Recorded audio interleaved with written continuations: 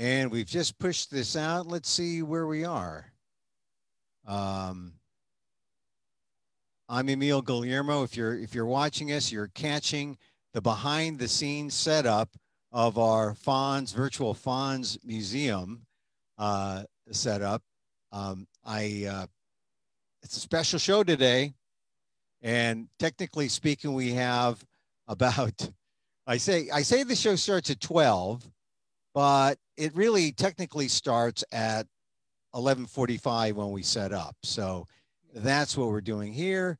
And I see we have on our Facebook page, we have, you see our guest on our Facebook page, and you see me figuring out what the heck I'm doing here. Oh, I know what the heck I'm doing. Anyway, welcome to the virtual FANHS Museum pop-up. It's another one. We've been doing this thing now for the last couple of weeks because we've decided how cool it is to go live on Facebook. Who would have thought that it would be this cool to go live on Facebook? You see my guest there, and look, I'm learning little tricks like learning how to pin my video so you don't see him. I don't think you shouldn't see him yet. I'm going to reveal. You heard him there. I'm going to reveal him in a second. But if you're here, thank you very much for being here early.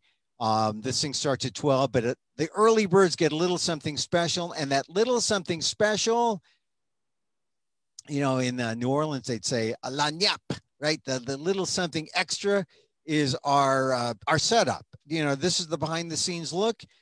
We are at the museum. We are closed again this week because of COVID.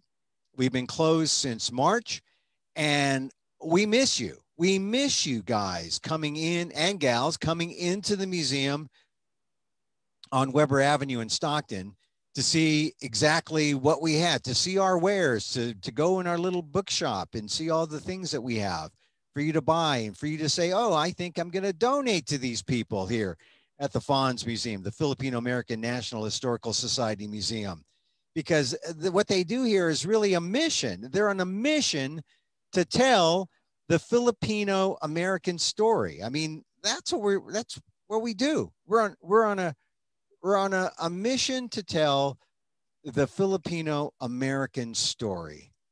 And if you want to help us, go on our page and look in ways that you can donate and make a contribution. We're a 501c3. We're closed because of COVID, but it's funny that the landlord doesn't close down. The landlord still has, they have their business, and we still pay our rent, and we don't have people coming into the bookstore. We don't have people coming in making donations. We don't have people coming in. And this is the best we can do, to be virtual on Saturday and Sunday and say, hey, hi, salamat, mabuhay. We can do all that. You won't find us doing the tinikling, though. We will not. We draw the line. We do not do the tinikling. Not at the maybe somewhere else you can find the tinikling, but I will not do maybe the candle dance. I don't know. I mean, if convinced that it would be a good thing, maybe. But look, we talk about real Filipino American history at the museum, and we use this space here, this Zoom space to take up for when we used to have our programs at the FANHS Museum. And we'd bring in people to make presentations, to talk about things like, we have a great little exhibit now on cockfighting, which is really kind of cool because it is a Filipino American thing. And our guests who I have waiting in the wings will come on and can talk about that, but we're going to talk about Delano and the Grape strike and all that. But this is our public square. We talk about Filipino American history, and we invite you to make a donation. Remember, we're a 501c3, a totally legit 501c3, and all your donations are tax deductible. So whatever you can afford, whatever you want to give, maybe you just want to tell people. If you just don't give money, just tell your people in your network that we're doing this, and these videos that we do are live on our FANHS Museum page. But it would also be nice to throw in a few bucks and say, hey, look, help these guys, because they are the virtual museum. They are telling the Filipino American story. And what I like to say is, I like to say that the FANHS Museum is where you are. Where you are, that's where the museum is. Essentially, I'm saying you are the museum because you are the guts, you are the story. You're the Filipino American story. And I think you'll see in what we do today, we're going to be talking about the Filipino American story. One of the things that we've done in the past, we'd like to talk about what I call TWIFA. This week in American, or this week in Filipino American history. That's TWIFA, T-W-I-F-A, TWIFA. So TWIFA, this week in Filipino American history. Today is the 5th, and if you have a Filipino American history National Historical Society Museum calendar, you know that on the 5th, the Agricultural Workers Organizing Committee met at their headquarters in Stockton and decided to have a strike on the 5th. They decided to have a strike. And they decided they were going to strike 33 growers in Delano, California, which, if you look at the map of the Great Central Valley, you look at the map of California, look at the parts that people usually ignore, the Central Valley. They usually go coast to coast, which in California terms is like San Francisco or Los Angeles to Lake Tahoe, coast to coast, California-wise. And the parts in the middle, they ignore. Flyover parts of the state. Shouldn't be. It shouldn't be a flyover part of the state because this is the breadbasket. This is where the real industry of California took place, the growing of food to feed the nation and the world, right? But this is where the Filipinos were too. They were in the Central Valley. So these stories here are this is what we're going to talk about today. We're going to talk about what happened today, this week in Filipino American history. The Agricultural Workers Organizing Committee, AFL-CIO, said we're going to strike. We're going to go to the growers in Delano. We're going to demand higher pay. We want $1.40 an hour. Imagine that, $1.40 an hour. $1.40 an hour, man.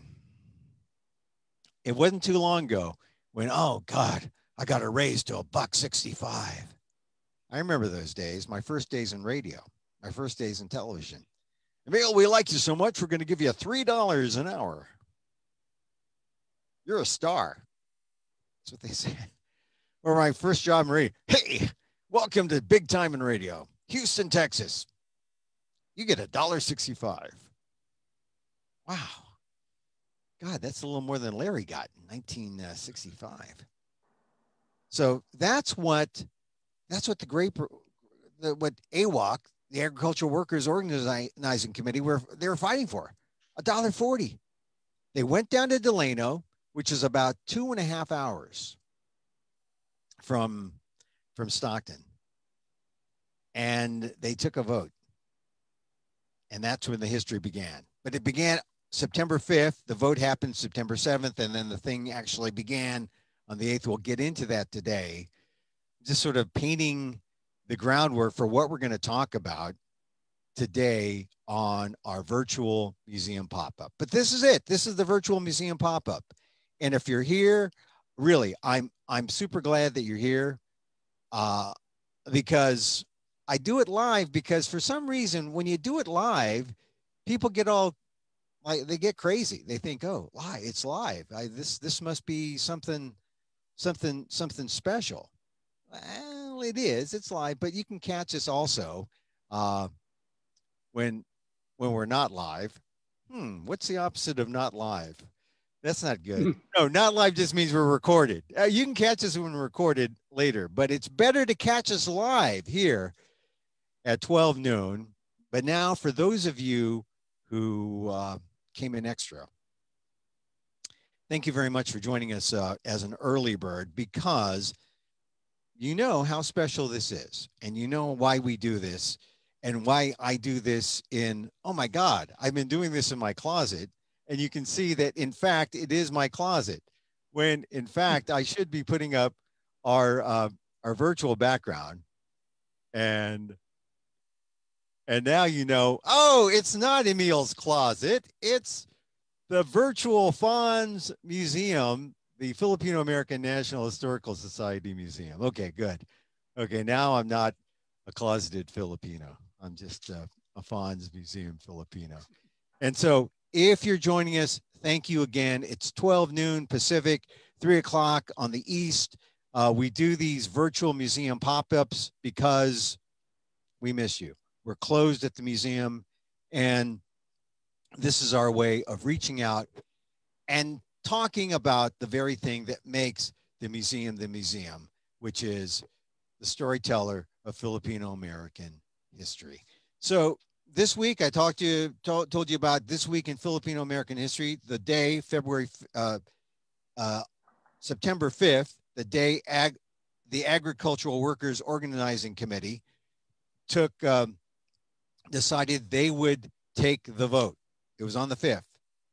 They went down on the 7th to Delano because that's where the workers and the growers were. They took the vote. And joining me now to share this story and to tell this story is Alex Edillor of Delano. Hi, Alex.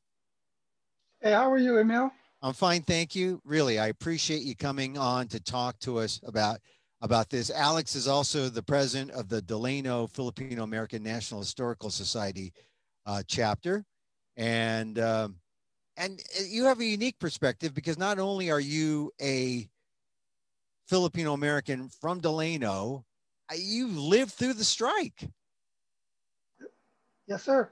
I was 10 years old, coming home from school on the first or second day of I think my sixth grade, and I was looking forward to an afternoon of TV and munchies, and lo and behold, mom and dad are home. My initial reaction was, darn it, I can't have my snacks and watch cartoons. But then it dawned on me because their visage was very serious. And they said, hey, we're on strike. And boom. I was a pretty woke child. I was pretty aware. My dad would watch the nightly news every night. And so I would watch the news with him. And I knew that a strike of this magnitude was big. Yeah. So I knew something was up, even at 10 years old. You're 10 years old. You're going to watch, what kind of cartoons were you going to watch? We want to get into the detail. Oh, man, I can't remember. I'm a big Rocky and Bullwinkle fan. Oh, all right. So Bullwinkle and, Moose and Squirrel. Yeah. Yes, I get it. Moose and Squirrel. And Mr. Peabody was my role model, kind of an egghead guy who knew everything. And I try to emulate that guy. So you're at home, you're kind of a latchkey kid, you came home, and you're going to like sit down, get your snacks after school, and your parents come in. Now, tell me about your parents. They were workers. They worked in the fields, huh? Yeah, you know what? They, obviously I'm very proud of my parents. My mom was a school teacher back in the Philippines. She was a first grade teacher. She taught for 13 years before she decided to uproot her career and her livelihood in her home, basically, to come for us. And then my dad fought in World War II as a Philippine scout. That above me, if you can see, is the U.S. flag that was given to me at his funeral. Yeah. He is a congressional gold medal winner, so I'm especially proud of that. But he took advantage of his U.S. citizenship to come over to the United States in 1952. And he joined the Manongs, the rank of the single male Filipino workers who he did the circuit. You know, Alaska in the spring, Stockton in the later spring, Coachella Valley in the early summer, and then Delano through much of the fall. Well, wait a minute now. And he was in 52, he came, and this is important because he fought as a scout. Those are the guys who were, most of the Filipinos were in the Bataan Death March were scouts. And the Filipinos he was there, who answered the call of Roosevelt to say, fight side by side and you can gain citizenship. So he got citizenship. but he was also kind of, wasn't it rescinded, or did at that point, did he come as he was able to come as a national? What was his status after the war? Because we know about the Rescission Act, which took away the citizenship of the fighters. From what I understand, there were two promises made to the Filipinos to join the armed forces: citizenship and commensurate pay. In other words, they promised they would pay the Filipinos the same rate as the American soldiers. Right. Okay, with the Rescission Act, they couldn't rescind the citizenship, but they did rescind the pay. I see. So, but he came over, he had this status as a citizen, could come over to America, Mm-hmm. waited till 52, and now he was one of the, he was, I guess because he fought in the war. I mean, my father came in the 20s, so, and did Mm-hmm. not fight in the war. He was a little older, but your father coming in the 50s, he was like a new generation of American Filipino coming into did he come into the Valley first, San Francisco, LA? How did he enter? Yep. We traveled by ship, the USS President Wilson, for 21 days. We crossed the Pacific. We sailed under the Golden Gate Bridge, and a 5-year-old kid like me tried to throw a coin onto the Golden Gate, because Oh, I don't know if you know that was a tradition that if you could land a coin from the ship to the bridge, you will have good luck. wow. And not only that, you probably be Remembered signed by the New York Giants to play baseball. it. Well, wait a minute now. This is a new twist. I didn't know this. You were Yeah. born in the Philippines. I was born in the Philippines. I came here when I was 5 years old. So What it is, my dad came over in '52, but he came alone. I He see. came alone while the rest of us came home. Well, um, he came for vacation in 54, Yeah. and lo and behold, I was conceived in October. Oh, yeah. So, um, so I was born without a dad. He went back to the United States before I was born. So I never really met my dad until we landed on the San Francisco docks. And So, it was kind of humorous, funny story. My mom had to correct me because I would call my dad by his first name, yeah. because I would hear my mom call him, "Hey, Eddie, Eddie, Eddie," you know. So I said, "Hey, Eddie, where are we going next?" And then my mom said, "No, that's your father." And I go, "Really? See, Okay." a lot of people don't know this, but this is what happens to Filipino families, and we get a little confused. You got to understand that this happens. But all right, you're a 5-year-old kid. What place in the Philippines? What province? I was born in Muntinlupa, Rizal, Uh, Rizal province. We're 2 blocks away from Laguna de Bay, and about back in the day, it was maybe an hour's bus ride to Manila. Now it's like 20 minutes. right. So yeah, and so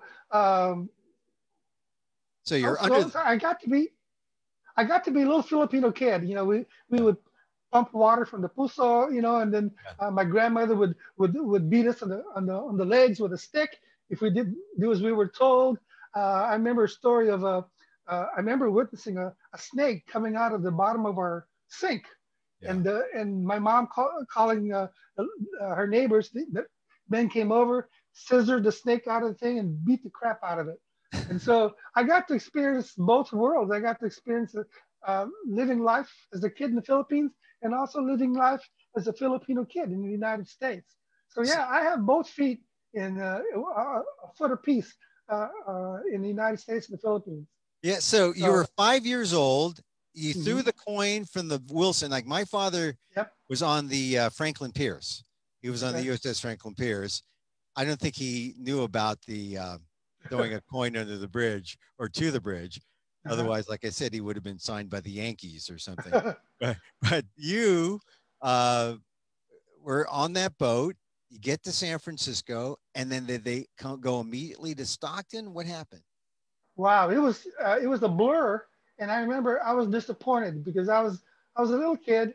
I'd seen Manila as a kid, but San Francisco was totally lit up. I think we arrived at night, and it Yeah, was totally lit up. And of course, 5-year-old kid, I was entranced. I was like, oh wow, so this is the United States.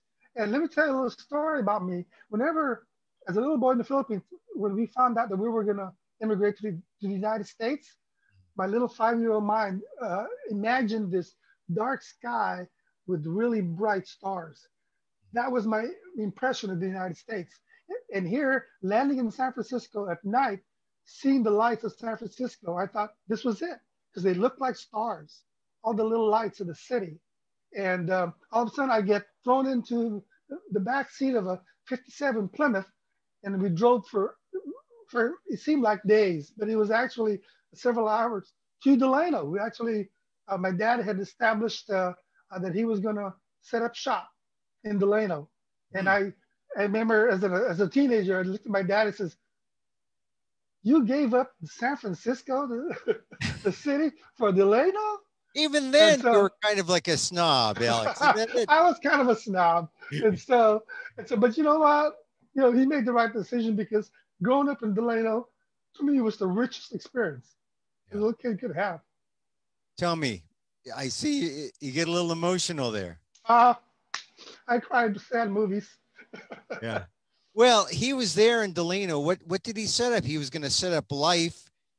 How did it work out so that both your mom and your dad were working on the farms the week they decided to call for a strike?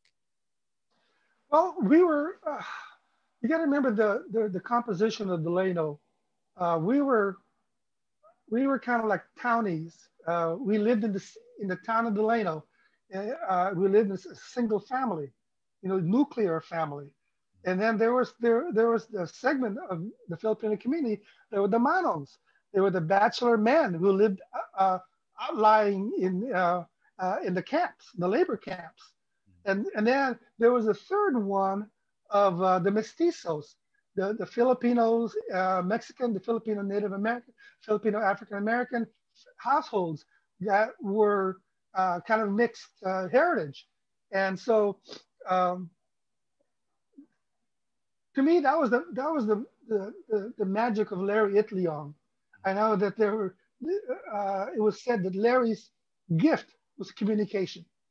He was able to talk to the mestizos. He was able to talk to the nuclear families like us, born and raised in the Philippines, but living in the United States. And then the Mano. He was able to talk to them and convince them of this thing. He convinced my dad and my mom, and they were totally against it. They were frightened to death because They were here they against, were. they were against the strike. They didn't want to They strike. well, no, what they wanted the pay and they wanted the safe working conditions.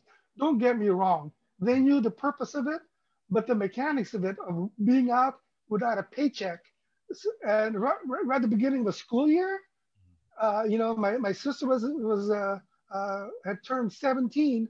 Her birthday's tomorrow, by the way. Happy birthday, Philomena. Happy and birthday, Filipino.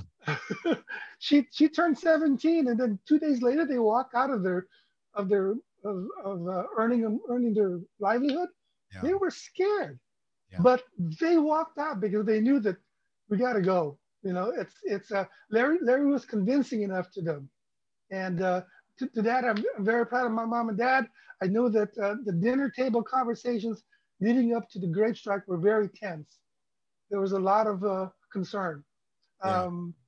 It could be said that the Manongs were more willing to go because the Manongs were aging, they were Yeah. getting older, and they were wanting to get theirs now, not later. My mom and dad were probably thinking, well, maybe later when the kids are grown up, you know, but that wasn't the case. Sometimes history is thrust upon them, and you got to go. What did they do as farm laborers? What was their concern? And describe the conditions they had to live under that Yeah, would force a strike. I think we were more middle class than others because both parents were working. There were only two of us, and you know, Filipino families. I, I knew neighbors that had 6 or 8 kids, and you know, to them, walking out on their livelihood was more impactful than ours. We lived in a rental 2-bedroom house. no garage, little carport. We had a 58 Chevy was our car, which was about 7 years old um, at the time. So I had shoes, I had clothes. My mom darned my pants. We were very meager, but you know, my mom and dad were that members of that greatest generation. They knew how to scrimp and save, right? Right. I know. my mom, my mom would save bags, right, for use for use later. She never would waste anything. Right.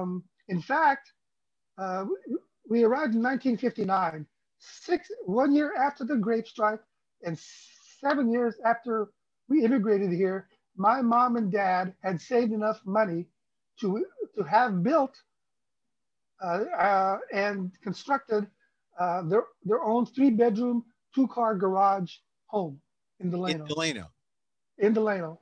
And Wow. See, so, and that was a, I mean, look, if I was an anti-strike guy, if I mhm, was a pro grower, I'd say, oh, look, if you do it right, you could be mhm, a grower and you can make enough money to mhm, have your suburban life here in Delano, right? right. And it was that. It was. I remember watching Leave It to Beaver and thinking, that's us, because I Yeah. got a mom and dad. Except mom worked, and my Yeah. mom was amazing. I mean, she would make us breakfast. She would um, during school days, she would make us breakfast and leave it for us because they have to leave at like 6 o'clock Wow. to get to work. And then when she gets home, and then she would maybe prep for dinner, and then she'd come home about 3:30 or 4, make dinner and stuff, and get ready for the next day. She was just a beast about that. My dad took care of the yard, took care of everything else around the house, and so very very very thankful and grateful for my upbringing. But you know what? Other people will look at my life and say, "God, you guys were poor." You know what? We didn't know any different. Yeah. We didn't. And I got my Rocky and Bullwinkle. I got my peanut butter and jelly sandwich. I got my peanut net.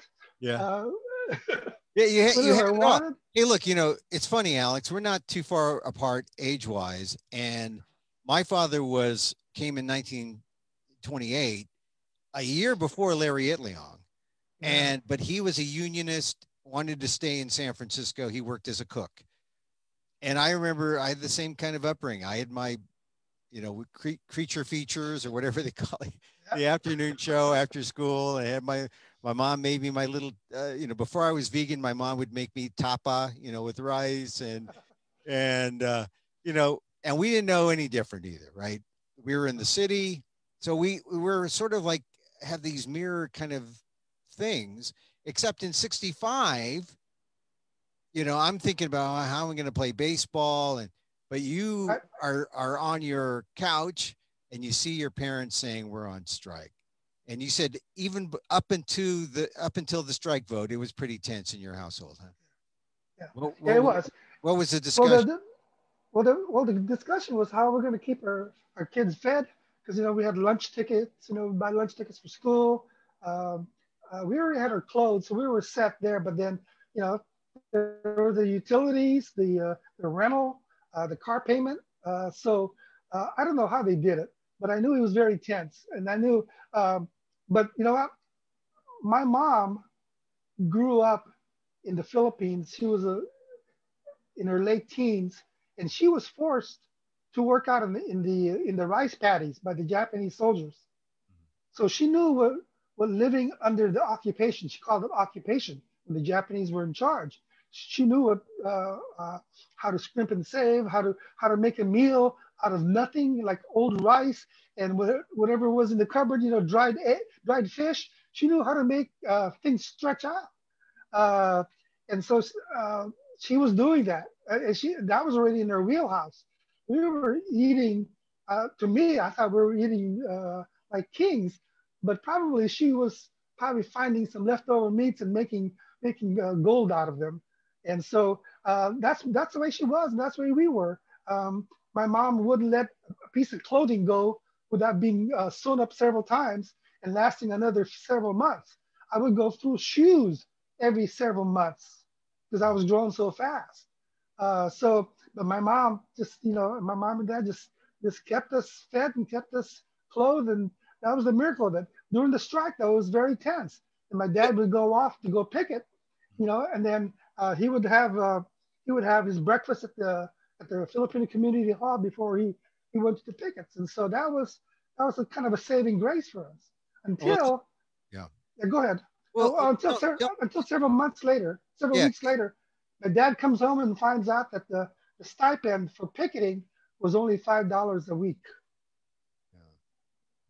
So Yeah. that was they were between a rock and a hard place. They had to make sense of it while they respected the movement. Everybody was on strike, but then little by little, the families were the first ones to cave in and go back to work. So they did. Some people did go back to work. I mean, the strike lasted 5 years, from 65 to 70, but some people went back to work. Yeah, and it was rough for them. And let me tell you, the little pristine Libby to Beaver life of Delano, because we were a large Filipino community. I mean, we had our Catholic church, we had our Filipino community hall, we had our ladies who managed all the social events. Life was great. When the strike happened, then you had the schism between, are you with us on the strike or are you against us? And so blood against blood. My godbrother Johnny Armington, his dad was a huge force in the strike movement. We had to walk away a little bit. We never forgot each other, though. We knew that we were this linked together because my mom and dad were his godparents. But we walked away when the conversation came to the strike. Well, tell me about that blood versus blood thing. When your parents went back to work and some people stayed on strike, the tension was real. Was it ever violent, or did it really get nasty, or were people just understanding that you did what you had to do? You know what? Let me start out with my experience first. I was kind of insulated to any kind of violence. If there was any talk about threats or anything like that, I was not aware of it. Although I could sense the tension. I could sense the tension that my dad had to had to get up a little bit earlier to go to work to avoid the pickets, because I guess they were throwing rocks. Later in 1973, I experienced that firsthand when the Teamsters came in, but that's a different story. Yeah. That was a total mess. But during the time, my dad had to wake up earlier. He had to avoid, certain. We had to avoid certain families because we didn't want to have to confront each other about the strike. They were very. I had a where my dad worked, the camp. All those manos were my uncles. On Sundays, my dad would take me with him so he could play cards in the rec room at the camp. Well, those old manos treated me like their son. I mean, they would buy me sodas and drinks and stuff and keep me entertained. And then the sad part about this, I share this story to some people, was that the manos in camp were so pleased to see a young Filipino boy actually speak Tagalog. They would pay me to say something in Tagalog. Like, what would they pay you? I mean, what would they pay you? What would you say? They buy me a soda. Hoy, say something in Tagalog. And I would rattle off in Tagalog. And they just laugh and they'd hug me. And as an adult, I realized that they'd been kept away from that kind of family environment. And it's just truly the sadness of that. And those guys were like my uncles. I mean, they would buy me clothes for school. I loved them to death. Yeah. I know what you mean. I mean, my father would have been their age, right? My father came in the 20s. He didn't want to go to the fields because not that he was lazy, but he wanted to cook the vegetables, not pick them. And, but my uncles, his fellow Filipinos who also went to the restaurants with him, to the kitchens, they were like that. And they would say, oh, you eat this, you eat, you know, they would invite me to the kitchens and they would give me French fries and we'd eat, oh, French Yeah. fries. You know, I mean, I'm in the kitchen with the cooks and they're giving me all the extra French fries. So yeah, but they were lucky because they didn't have the Delano experience like you did. I mean, their experience was tough too. The cooks Mhm. union local too had their issues, but you're there in Delano where this was the fight. This was where civil rights and labor rights met, social justice met. How you know that had to? What was your understanding of that? You knew that they were fighting for conditions, better conditions, and for pay. Did Larry ever come to your family, to your mom and dad, and tell them this is why we're on strike? You know what? Not physically, but my dad had encountered him several times. Our family knew his family, um, uh, but when you were talking, I was thinking this. I had an early experience with social justice and labor. Okay, 1962, I think, or 61. It escapes me, but my mom was a school teacher in the Philippines, college educated.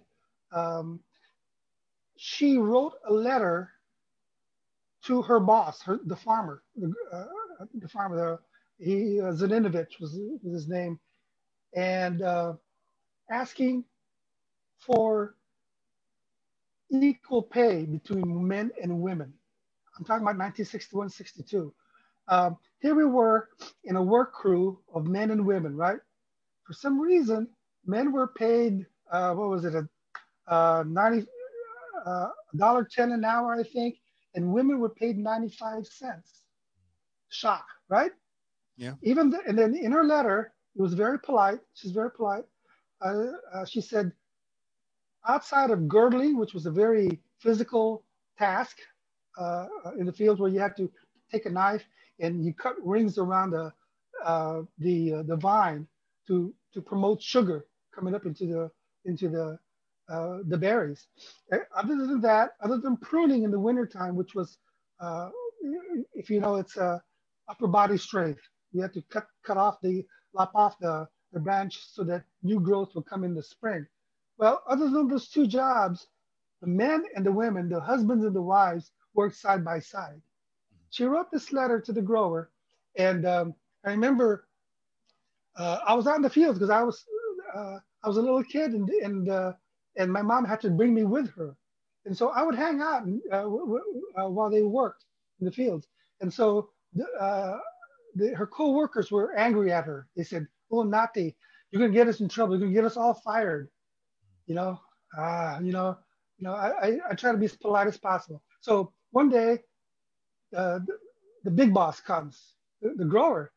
There's in the pickup truck, and this ball of dust, and everybody got all nervous. He walks out with a piece of paper in his hand, and he tells the crew, he says, which one of you ladies wrote this letter?" And I remember right away the other women started pointing to my mom. It's her. It's her. It's She her. did. It's her. It wasn't me. It was her. And you know what? The grower came up to my mom and said, "I showed this letter to my wife, the grower's wife." And his wife told him, "Can you answer the question? Why are they paid 15 cents less than men?" And he said, "I didn't have an answer." So he said, "Starting next pay period, we're going to make the pay equal."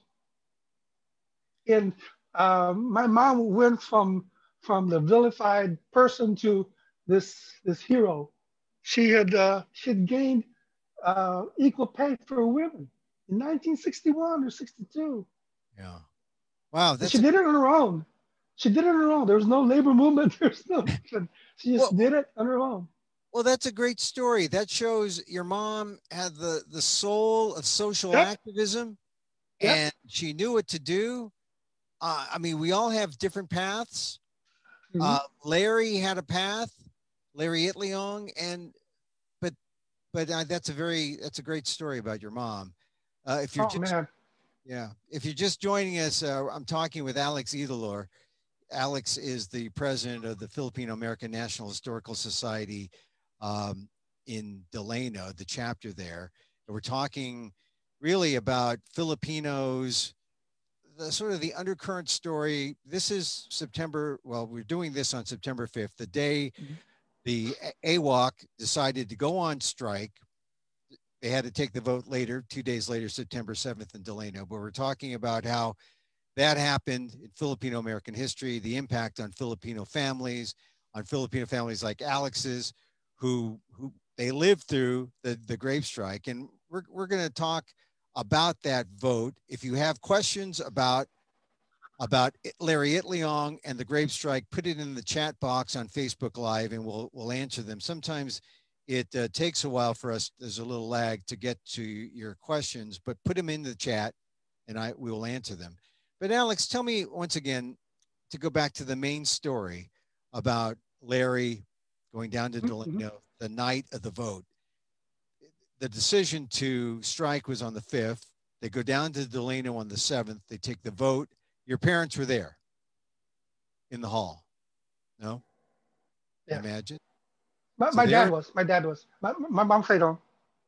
they're in the hall, and we had Bob Armington, who had a recollection about what happened in the hall. And it was really a simple vote. It's like Larry Itliong says, "Who's with me?" Right? And it was Right. unanimous. And it was unanimous. Did your father say anything about the vote to you? You know what? I only learned it was unanimous. Later on, but I did. I didn't know. But I remember. Um, no, I don't remember my dad coming home from that. Maybe I was already asleep. But I remember at an earlier meeting, my dad came home and kind of shared at the dinner table what was going on. They say that, yeah, they want us to walk out and stuff. So I knew it was kind of brewing, but I don't know any of the specifics of that vote.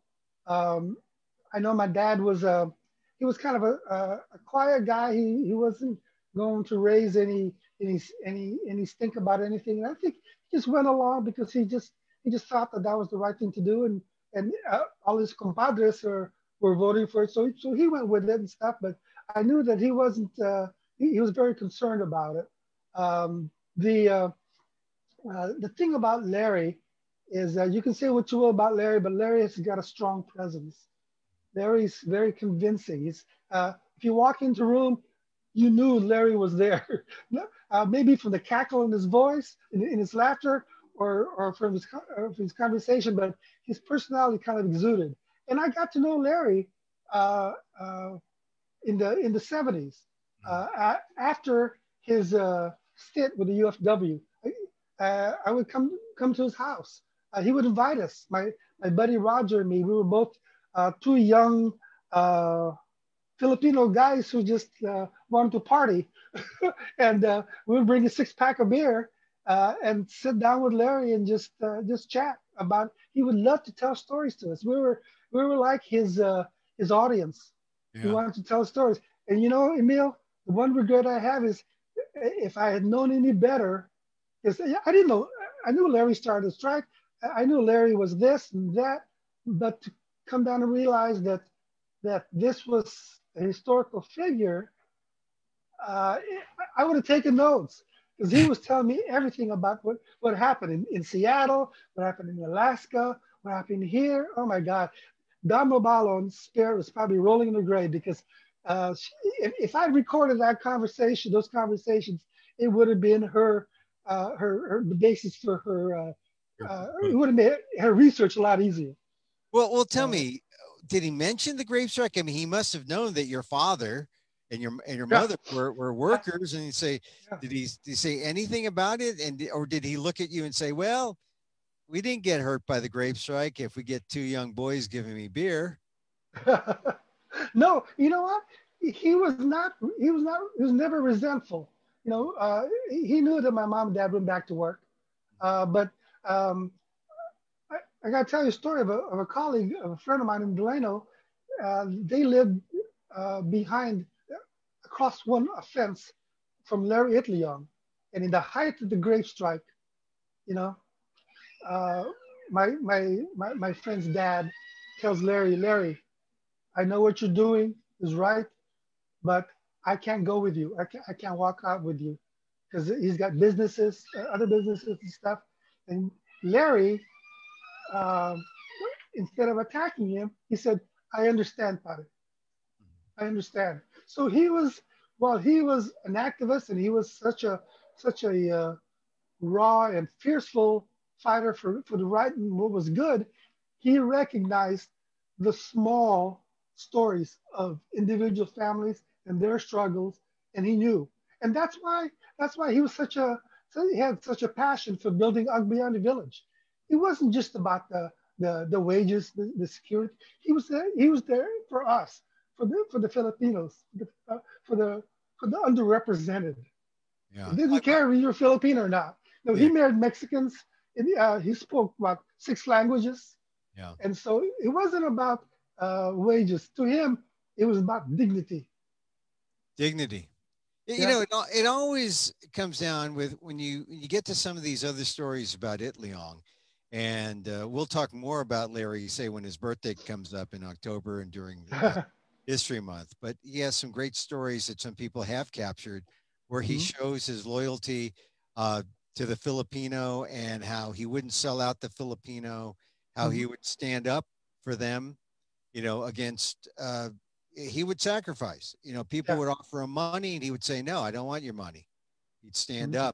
stand up for the Filipino.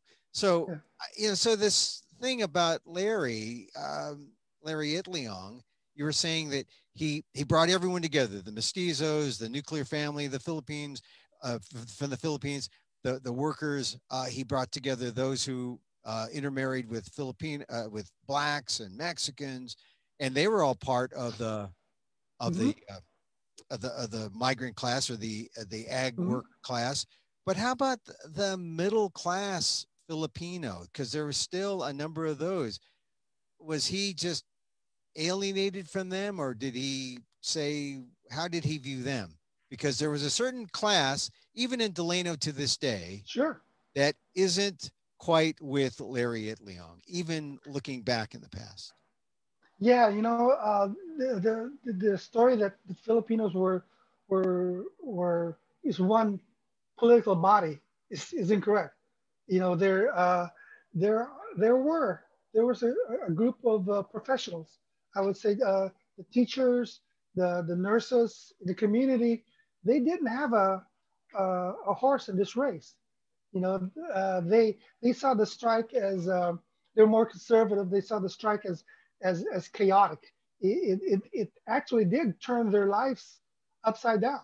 Oh, gulu Uh, gulu. the, don't rock the boat, right? Yeah, That yeah. was that was the phrase that was taught about Filipinos. Rock the boat. Okay, just go with the flow. So they were against it, and um, I tell a story about the Filipino Community Hall. You talk about how it was the centerpiece, the hub of activity centered around the strike. The votes meetings were there after the walkout. That became headquarters. The Manongs would hang out over there after they were kicked out of the labor camps by the growers for going on strike. So they hung out at the Filipino Community Hall. Well, the Filipino Community Hall was managed is an organization. It's a tax-based organization, and they have a president and a group of officers. Well, the the elite class was usually in charge. The teachers, the nurses, the doctors, they were kind of in charge. Well, Bob Armington, who ran a crew for one of the farmers, took it upon himself to get himself elected, bring his brother along on the board, and when the strike when Larry came into town that summer, after successfully gaining a pay increase in Coachella, he had a plan to take over the Philippine Community Hall. And so when it came down to a vote, I mean, this is I'm just guessing. This is what apparently happened. I didn't witness it firsthand, but when the vote came to allow Larry the use of the hall, the teachers and the nurses said no, but there was enough that said yes. And those teachers and those nurses, they still hold that grudge to this Really, day. against Armington and allowing Larry to speak and And that whole movement, because holding you know, the I community heard, center. yeah, I heard that firsthand from some of my aunties, because they were my aunties, right? They would talk chismes here and there about, oh, you know, we don't have a community hall anymore. It's run by those farm workers and Larry and those guys, those people, and so they took it wrong. They didn't see the whole picture. They saw it as something that was theirs, as something that was in their control. All of a sudden, it wasn't. Yeah. And I So, remember that. You know, go ahead. yeah, but basically, we have this schism between the farm workers, Larry, the Armingtons, you know, trying to use the hall to have that vote, that all Mm-hmm. important vote. And then we had the nurses and the more middle class Middle professionals class, who resent to this day the use of the hall to take that vote. right? If they didn't have the hall, could they have had that vote? Could they have found another place? I don't know. Or There's a place. I don't know. There's a place big enough, you know, um, because it holds about 250 people, and like I said, to me, it was only fitting because the community hall was the centerpiece of our community. Obviously, you know, that's where we went to our Christmas pageants, we went to our christenings, we went to everything. yeah. That's another story about the social aspect of the community hall. But it's true that every single Filipino community has at least one place Yep. like that. And where I grew up in San Francisco, it was a Filipino community on California Street and Baker, an old Victorian building. My sister was married there. This is, Absolutely. this is where the parties were, even in an urban setting. So, and I've been to the Delano Filipino Community Hall. And when I first saw it, it looks like a kind of a gym, Uh-huh. a big Yeah. center. Wood floors. I remember the green color. I think it was green, right? It's Oh green. yeah, it's like Yeah, lime green, something. yeah. Yeah. And I went there 5 years ago when the 50th anniversary celebrating the calling of the strike, and you helped sort of organize that. I mean, it was a great 50th anniversary celebration. I remember going down to Stockton with my pal Dylan Delvo. Dylan and I were. I think I had a mask. I mean, I'm wearing a tubao here now because my hair is too long. But I think I was making a joke about wearing a mask, and we put it on Instagram or something. But we were driving down. It was a long drive from Stockton, but when we got there, man, what a celebration you put on, Alex, for the 50th. Thank you. And Thank that you. You means know what? you had to bring those people together, the people who didn't like Larry. Well, let me tell you the backstory about that. Okay, so um, in February uh, of 2015, okay, I take it upon myself. I go online and I to the FANHS national website and I inquire about starting a chapter because I've been convinced too many things were going on. I come to realize that the new generation of Filipinos had no clue of what happened in '65.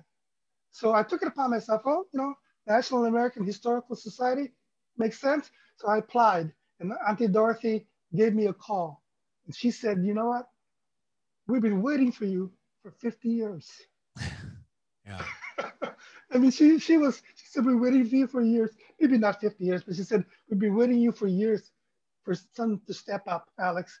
And Delano has been in our hearts for this many years." Okay, so I get this thing, I get the paperwork turned in, and then 2 months later, in April, I get a call from Roger Gadiano, who you've interviewed in the past, and it's a jewel. He's another treasure. He's like 6 years older than me. Um, he calls me up and says, "Alex, I got a call from these two women. The two women were Dawn Mabalon and Dr. Robin Rodriguez. Oh yeah. And they said, Roger, uh, you know what this is, right? It's the 50th anniversary of the Grape strike. Yeah.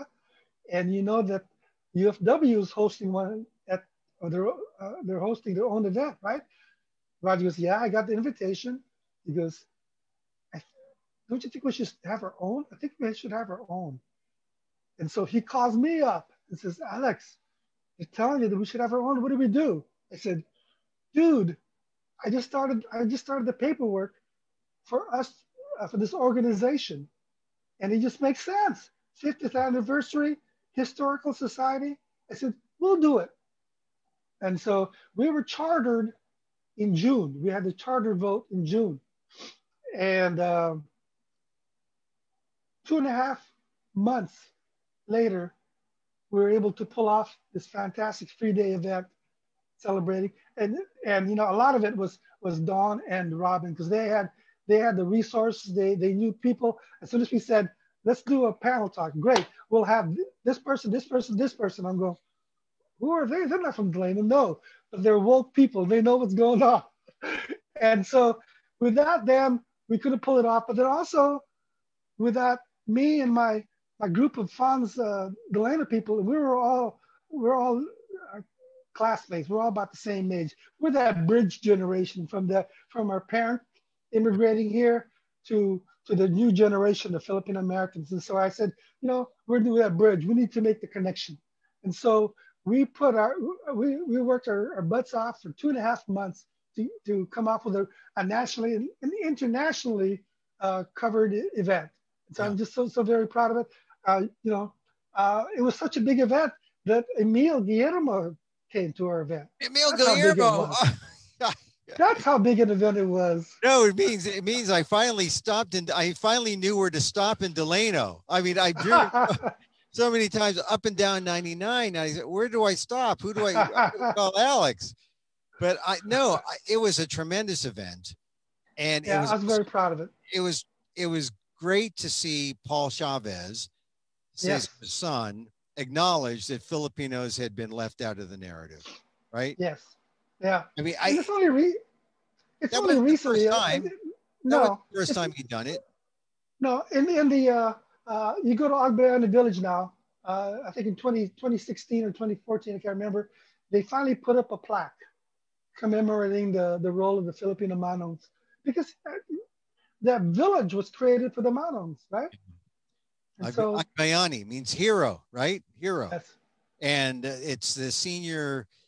Essentially, it's the housing for seniors that was built by the UFW at the encouragement of Itliong, and there it Philip.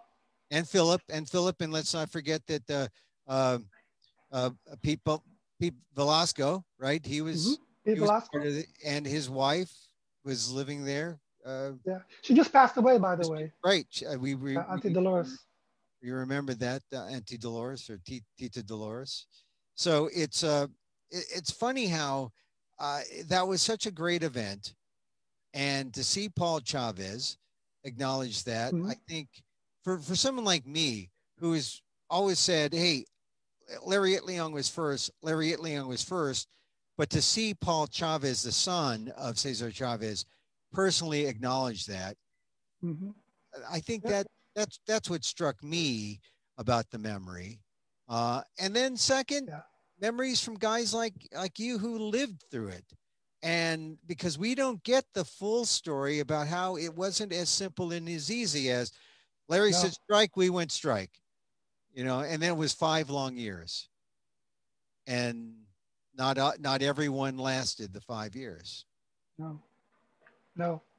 And the thing about it is the strike, the movement was still there. You could see it in town. The local Safeway, when the boycott started, they would boycott the Safeway stores. And so there were still visible signs.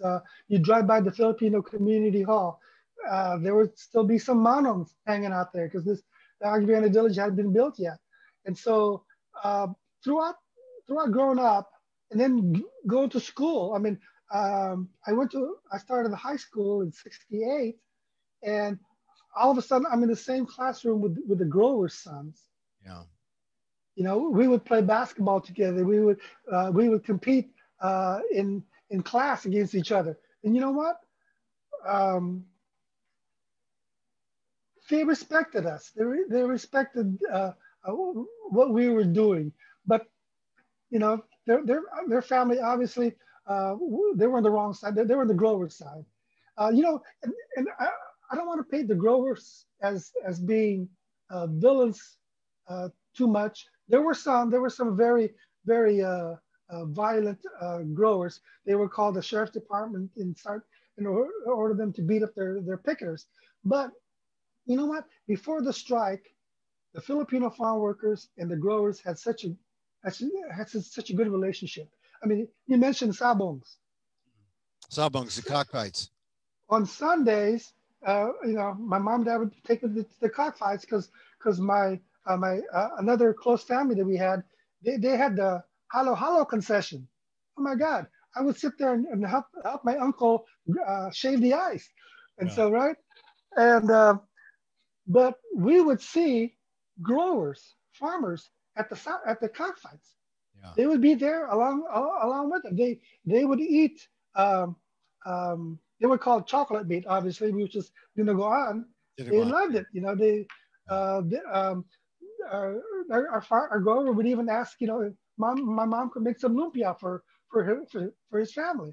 And so there was you got to remember the growers were first or second generation immigrants themselves. They came from Italy, from the I Baltic, want to Baltic not region. Baltic, Eh, the Balkan states. Oh, There were Balkan. Balkan. Serbs, Croats, Right. and what have you. At that time, it was just Yugoslavs. So Right. they're Yugoslavians, and so they knew about immigrants and stuff. They would come to our stuff. In fact, the growers donated the property where the Filipino community hall now sits. Oh, right there in Delano. Yeah, they donated the property. They said, okay, you know, we'll do that for you. And so there was a good relationship. Maybe it was more, uh, you know, grower and worker thing, Right. but for the most part, I had good feelings about the growers and stuff. And I told you the story about my mom and In the grower. getting Yeah. a wage increase for the women. Yeah. So you know, it's such a complex issue that 30 minutes or an hour couldn't even give it justice, you Right. know, as to what was going on. Well, you know, we're beginning to just, take, chip away at this story. One Hmm. thing that gets me is that when you talk about the schism that existed between the professionals, the nurses, you mentioned the nurses by name, and Delano to this day. I mean, the UFW still exists, but the nurses have been at the forefront of Yeah. some major civil rights kind of Yes. actions at the hospital there in Delano in terms of Yeah. their ability to use Tagalog in Yes. at work and other issues. Uh, at that point, do the nurses cross over and see the spirit of Larry Itliong, Yes. sort of They invading their do. consciousness? Yeah. We had an event one time, and this young woman approached me, and she was one of those nurses who was embroiled in that uh, issue in the local hospital about them in the break room amongst themselves speaking their language.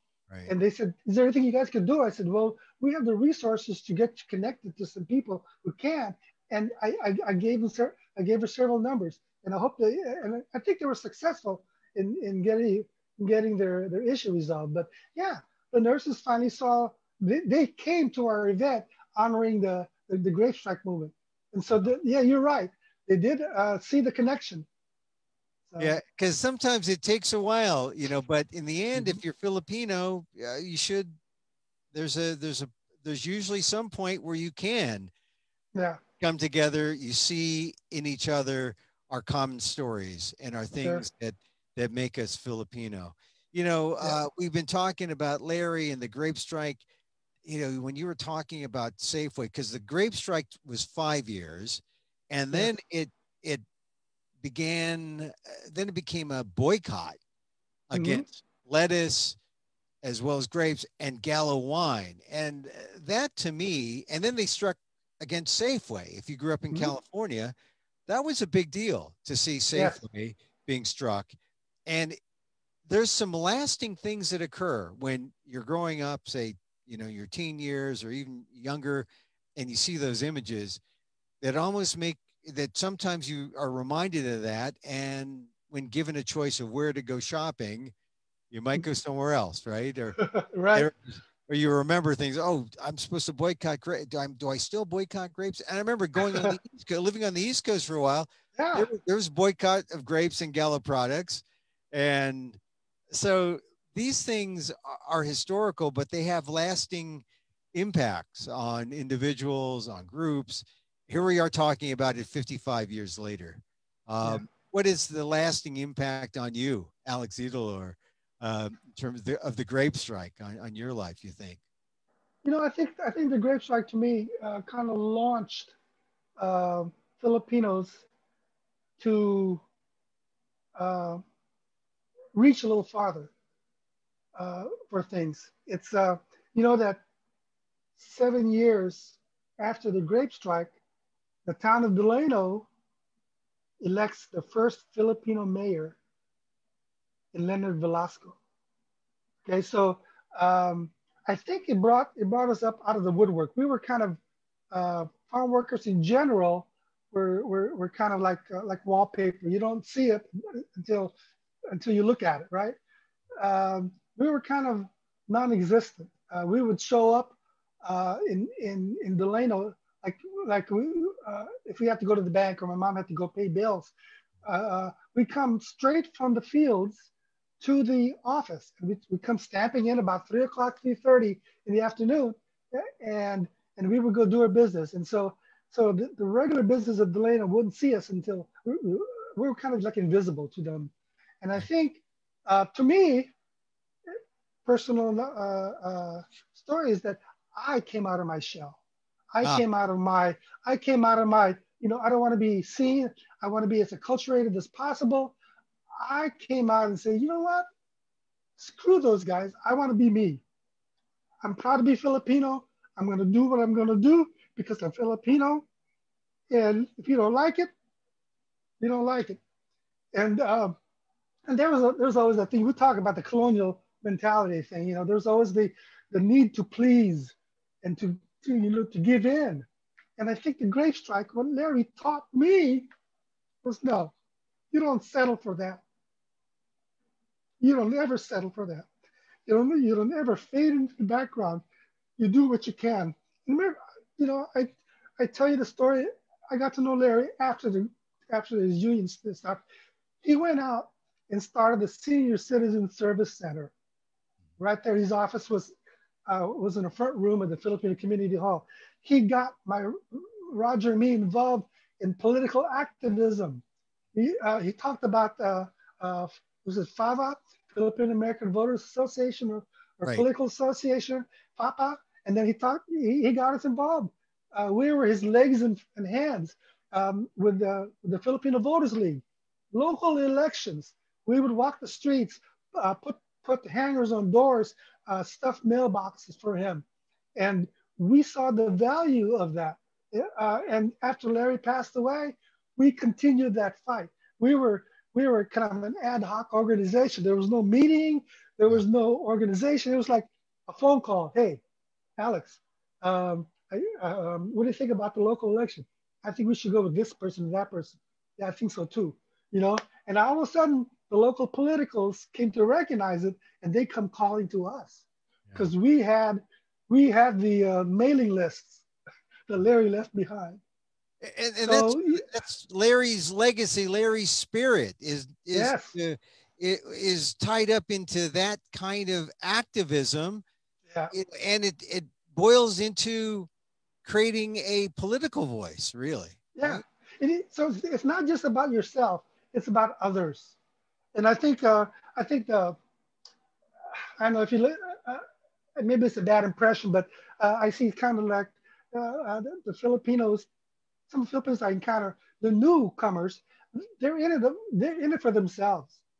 I want to I want to work hard and buy a house. I want to work hard and and and start a business. Okay, that's fine and good, but there should be another side that's more about the common good. Not just yourself, but everybody else. And that's what Larry, to me, kind of drove home to me, was that it's not just about you. It's about your people. And I grew to understand that. The thing about uh, my upbringing was my mom and dad. The dinner table was conversations. I don't know what it was about your dad, but they always talked glowingly about back home. Stories. Oh, back home, the ampalaya was this big. The talong was this long. And the siniguelas. They talk so glowing about the Philippines Yeah. that when I finally went back to the Philippines at age 18, you Yeah. know, uh, I was disappointed. Delano, not so Siniguelas, big. it wasn't so big. The ampalaya was like meager. I said, we throw those out to mulch.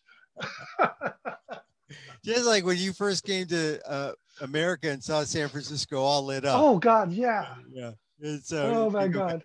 Yeah. Well, it's funny because you're talking about Larry being the instigator of this. Larry being the Yeah. guy who says, "Hey, think about the community larger than yourselves." Larger than myself. Was there anyone else talking about this? Was there anyone else saying this aside from Larry? Was there anyone else with the same vision of Larry Itliong? You know what? That's a good question. I didn't stop to think about it, but yeah, there were members in the community, and Bob Armington was one. Uh, um, that was a role model for me. You understand? This guy had it made in the shade. He operated a camp for a small grower, right? He lived in the camp. He fed the boys. Uh, he had the most to lose, yet he went on a strike. And to me, uh, Uncle Bob was such a soft-spoken guy, but very very deeply committed to these ideals, and he was a role model to me. Um, there was a Manong Felix Arroy, Marissa Arroy's relative. Uh, he died at 103, but he was one of the first businessmen in Delano. He was a barber who opened up a business in Chinatown in Delano, and he was a role model to me because he was when we were young college students and stuff. He was the guy that would encourage us. Yeah. He opened up his house so that we can come in and meet because because out of this activism, we in '75 we started Philippine Weekend, which is the Big Delano they, thing, they right? would have celebrated they would have celebrated their 45th anniversary this year, but they had to cancel it because of COVID-19. We started it out of scratch. Yeah. A bunch of college kids, a couple of people with vision, Myron Felix, who was older, established guy, but he had a calling. He wanted to see young people active, and he was very encouraging to us and stuff. And God, I praise his soul to this very day. He was just a very wonderful guy, Uncle Bob and Uncle Felix, Martin Felix for sure. And Yeah. so I think every community has that, that people who inspire them and stuff. So to them, I do this out of honor and respect to them. I Yeah. want to, like I tell the young people, you got to carry the torch, man. You got to bring light to people. We had a Zoom meeting a couple of months ago. I think it was the FANHS meeting and stuff. And I brought up the point that part of my mission, part of my reason for starting FANHS was to bridge that generation. And I think we need to tell these stories Yeah. more. Gail Ramasanta started the ball rolling with her book. Kids need to read this, need to have this indelible in their upbringing, just like we knew about George Washington and Thomas Jefferson. We knew about them. We got to know about Philip Veracruz and Larry Itliong and what it means to me as a Filipino American. Well, Alex, that's why I thought we should talk this Labor Day, starting Yeah. today on the 5th, because we know that the strike vote happened on the 7th. They walked out on the 8th. We know that chronology. We know how people were you know, how people were on the street. We know how it was the Filipinos first. We know that the Mexicans were not there. Cesar Chavez was not there. And yet Cesar Chavez gets the credit. You know, we haven't really explored this, but was there ever any resentment? Did you feel any resentment about that Larry Itliong? And this is even when you got to know him later on after the strike, because there was still some, you know, some little back talk about between Chavez and the Union and Itliong out when he left in 71. Was what, you know, was there resentment in the community that Itliong was forgotten? Oh, absolutely. Oh God, are you kidding me?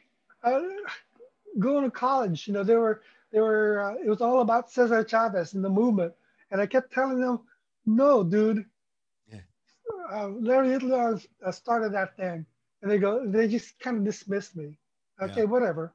Um, there was an animosity towards the UFW, and I witnessed that firsthand. I mean, I came home from college one summer to work with my dad, and they'd already signed the contracts. This early '70s, and my dad goes, "Well, we got to go to Union Hall, to the hiring hall, because um, before that, if you want to start work, you just drove into the field and said, hey, I want to work. Go ahead." Oh, So we went to the hiring hall, and there I got to witness. I don't know whether it was an ethnic thing, or maybe because they were finally in power, but the union was terrible to my dad. oh yeah. He'd been working at this farm for 15 years prior to that, and because he didn't live there, or didn't live in Delano permanently, because he was still in the migrant circuit, right? He would still go off to Alaska for 6 weeks. He'd still go off to Coachella Valley. They said, well, no, we would give seniority to more permanent members. Oh my God, I was devastated for my dad. I was so upset. I was devastated. I said, this we fought for this, and this is what we get. Well, this is the thing. The whole hiring hall idea had Yeah. changed things. And when they started prioritizing the labor, the Hmm. Filipinos were left out. Another They were left another out. little known irony that you bring out Yeah. to add to the insults of, you know, leaving out Larry Itliong from the narrative, that, you Mhm. know, only we can, you know, they come out when we talk about them. They come out Right. in these conversations. And, you know, I just heard about that recently, and now you confirmed it. It happened. Hmm. Yep. How'd your dad feel? Oh, he was devastated. He was devastated. Eventually, I think he changed farms. That's what it was. We moved to a different farm. We were able to get work, but he left this crew of guys that he worked with for 15 years. This camp that he would go to on Sundays to play cards with. That was part of his social life. Was go back to the mountains there and play cards. I knew all the mountains by first name. There was Uncle Philip. Manon Pelino. I mean, they were like my uncles to me, and we had to leave them. Yeah. So yeah, it was upsetting, but there were some good things too. We got the benefit of the clinic. The clinic was certainly a godsend. The staff that worked at were like saints and angels. They were just so accommodating to everything. There's a story about a friend of mine who contracted valley fever working on the fields, but because the clinic was willing to pursue experimental uh, remedies, they saved his life. The doctors in town wouldn't touch him. Okay, So sure, Alex. I know we've gone over and we're sort of winding down, but I yep, want to acknowledge some people in the chat on our Facebook live page sure. at FANHS Museum on Facebook. Here's a question. This is Art Silva, Arumbulo Silva says, I always wonder why none of the published books about Larry Itliong's story does not include UFWOC, United Farm Workers Organizing Committee, and instead exalts UFW all the time. Wasn't the OC of UWFOC a nod to Itliong's AWOC as a protagonist of the farm worker movement's narrative? Also, tell me, I mean, I noticed that it's mostly AWOC that gets included and UFWOC does not get included. Why do you suppose that is the case? my understanding was UFWOC was the initial merger, or was the initial um, name they gave, because Chavez had the NFWA Right. and Larry had the AWOC. So my understanding was that they kind of merged the names and went with the UFWOC. You're right. I think the OC was an acknowledgement to Larry's organization. And then when they moved out to 40 acres, then they decided to just lop off the OC and just United Farm Workers thing. I don't know the background behind that.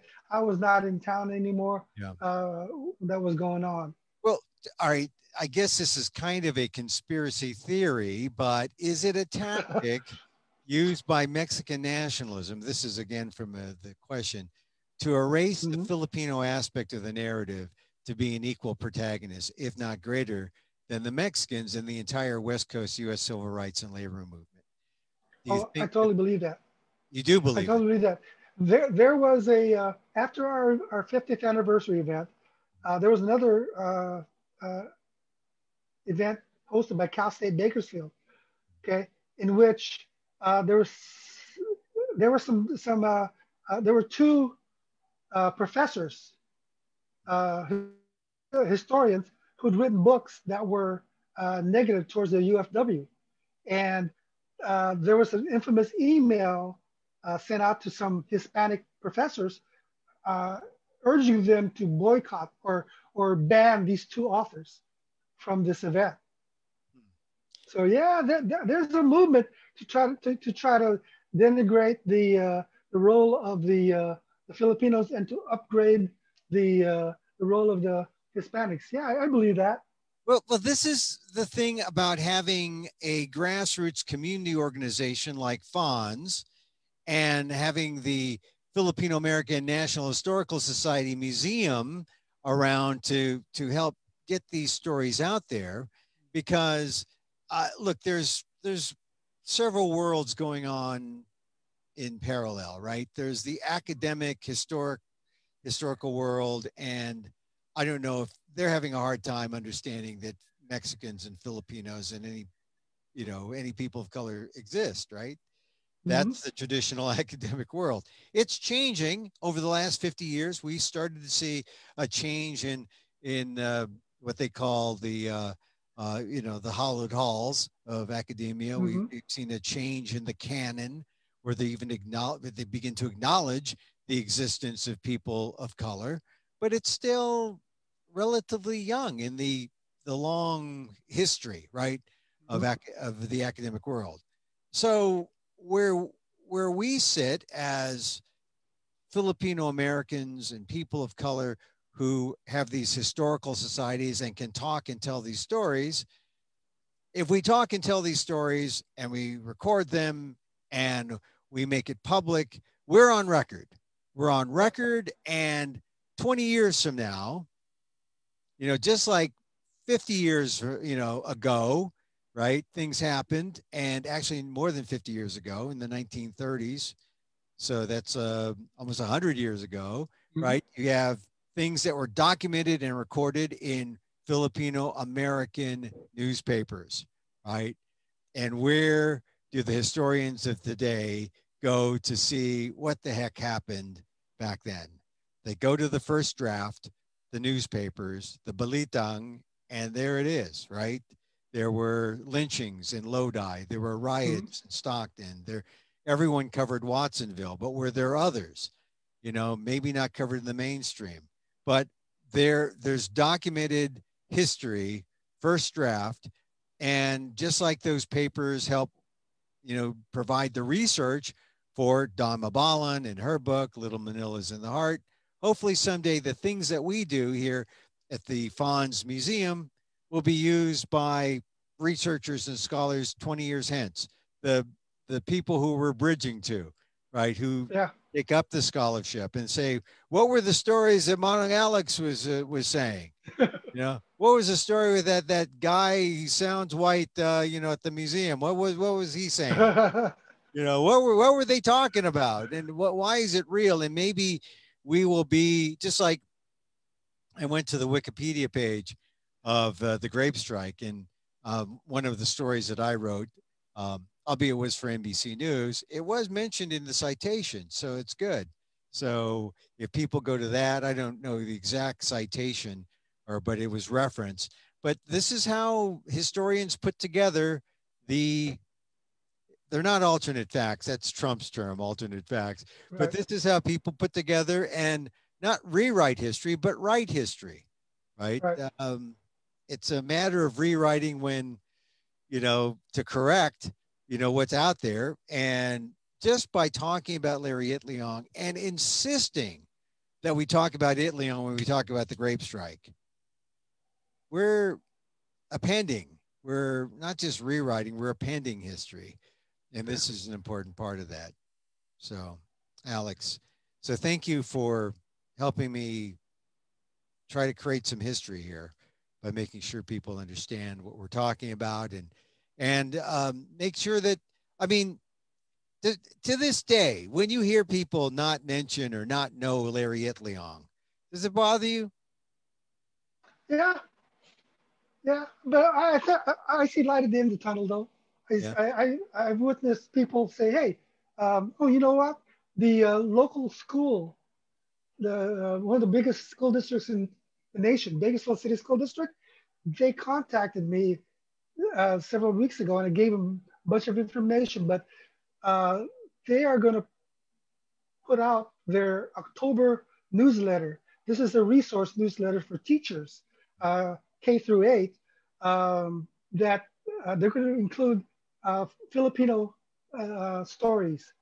They want to observe Filipino historical month, South American History Month. So I gave them a bunch of information. I contacted Marissa Roy for her permission to show them Delano Manongs and stuff. And then I wanted to raise Marissa because she grew up here. Right. This is where she was raised. And so, yeah, you know, I see little chinks there. Our high school district contacted me as well a couple of years ago because they want to incorporate in their curriculum a little bit about the Filipinos up in Delano, the strike and about the soldiers, the first infantry, the Yeah. Filipino, yeah. Right. So it's our day is coming. Our day is coming. But we need to have you and me continue this dialogue and broadcast it. Yeah. Let other people know that there are people like us who have this information that they did not know. We have people like us that are inspiring people to go out, tell that story, share that story with other people. So let them know that Filipinos is not just about Manny Pacquiao. We're a deeper society than that. Yeah. We were there at the farm workers movement. We were there at the civil rights movement. So you know what? I thank you for this platform. Well, Alex, it's important that we have FANHS, we have the FANHS Museum, we have our stories, and I like to tell people that even though in COVID, the Filipino American National Historical Society Museum has been shut down. We have been shut down since March. We have these check-ins. We check in Saturday and Sunday at noon. Just that's when we're open. Come check us out. You can have we'll tell stories, and because my goal as the museum director is to let people know that the museum is where you are. Whether you're in Delano or New York City or Chicago or LA, San Francisco, the museum is where you are. And if you go on Facebook, you get these conversations. We've recorded them. And if you've enjoyed the conversations, if you were there at home, we're enjoying it live. We do it live because some people like the live aspect. They go, oh, it's live. It could die on us like at any time. And then afterwards it's recorded. But the whole idea is if you've enjoyed my discussion with Alex, my conversation, hey, consider a donation to the FANHS Museum. You can also maybe think of FANHS, the national organization, but the FANHS Museum in particular. We're autonomous. We bring this to you. And we're working on making our entire museum collection virtual. Consider a tax-deductible donation to our 501c3. Put something in the box. Email me at filipinomuseum@gmail.com. And I thank you for being here, Alex. Thank you, and we'll continue our discussion because we're not done with Delano. We're not, and we're not done talking with it about Larry. We'll talk about Larry during his birthday's coming up in October.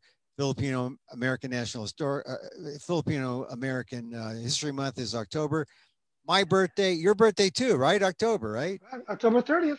There it is. Okay, so we're all there in October. I'm toward the beginning of the month. You're toward the end. Larry's in the middle. It's a celebration all month long. Yeah. We'll tell stories, and even if we're in lockdown in COVID, we can still connect this way. So, Alex, thank you again for being here. We're gonna continue talking. Today we talked about Larry, the grape strike, the importance of the grape strike, and the real story behind Delano, Filipinos. On Sunday, our program Sunday, we're going to talk about New York City and the Filipinos in New York City and New Jersey. Every week, it's something different. Tell your friends about this program. It's This Week in American Filipino History, or Filipino American history. And we talk about stuff. So thank you again. If you've missed any of the recording, it'll be up here on our Facebook page live. Sometimes I post things on my personal page at amok.com, and I write about Alex and Larry Itliong on my Asian American Legal Defense and Education Fund site, aldef.org/blog. So thank you, Alex, for that. Thank you, everyone. It's Labor Day. Think about Larry Itliong, right, Alex? I mean, yep. Who is the Asian American labor leader? Can you name one? I mean, and most people will just forget, but they shouldn't forget Larry. I mean, really, can you name one Asian American labor leader? Can you think of one in history? Well, I know Chris Gonsalves. Okay, all right. So you know some, but like who's a household name like no, Chavez? No, and Chris should be a household name. Well, so, all right. Tell me about Chris. What did Chris do? Well, he was up in Stockton. I think because I had a conversation with Dawn about Chris Gonsalves because she was trying to connect Larry's activism and where the roots came from, and she mentioned him and stuff and said that. So that's all I know about him. I've seen Chris Gonsalves' name, but I don't know him. I mean, I don't know enough about him. But you see, this is what happens. Larry he's kind of the figurehead, but when he gets cut off by the mainstream narrative, you don't hear from about anybody. You don't hear about, I mean, Philip Veracruz is up there and he gets some love from historians, but not nearly as much as he should, considering Larry leaves and Philip is right up there with Chavez. You know, Pete Velasco a little bit, but you know, it begins with Larry. That's why. Yeah, that's why we need to keep telling the story. Keep telling the story, and we can do this every year around Labor Day. we can have a conversation. Yeah. every year. Well, I was wondering. I said, you know, God, I wonder if Alex is going to do a 55th celebration. Maybe a 60th. Maybe. I don't know. No, our COVID shut us down, so we're not going to be able to do anything. But maybe a 60th. Maybe a 60th. We'll see you there, right? Yeah. Oh yeah. Yeah. I will be there. I will be there. And If that's, only if it's big enough for you, okay? oh no, no, no. It's gonna be no, we're gonna be there. If you're having a 60th, I'm gonna be there. I'll be Alrighty. there with the vegan sisig truck. And, Oh no, not vegan. vegan Filipino. It's a thing. It's a thing. Alex, thank you Okay. very much. And at this point, stay on the line there, Alex. I'm going to say Okay. thank you to our Facebook crowd. We have 11 people. Well, I shouldn't say that. It looks like more like 100 or 1,000, or it could be like a million or 100,000. It doesn't matter. Look, we're recorded. Come catch us the full recording later. I thank you if you've checked in with the museum on our Facebook page. And if you're checking us out on other venues, I thank you for that. I've been joined by Alex Edillor, Delano, born and bred, talking about Larry Itliong, talking about the Grape Strike. I'm Emil Guillermo. I'm the museum director of the FANHS Historical Society, the Filipino American Historical Society Museum. Thank you again. And we will now end our live broadcast. If I can go to our live page, and if I can figure out how to end it. I'm trying to end it gracefully, Alex. I'm trying to like every time I want to bow, I'm stuck. Okay, here. Oh, this is what to do. All right. Thank you very much again. Back again Sunday at noon Pacific, 3 Eastern. We're going to talk about New York City, the Big Apple Filipinos. They ain't got nothing on the Delano Filipinos. Yeah. Nothing. But they've got a big thriving community. We're going to talk about that on Sunday. Join us again. Don't forget, check out our FANHS Museum page on Facebook. Have yourselves a great Labor Day weekend and get in touch with us. Tell your story. The museum is where you are.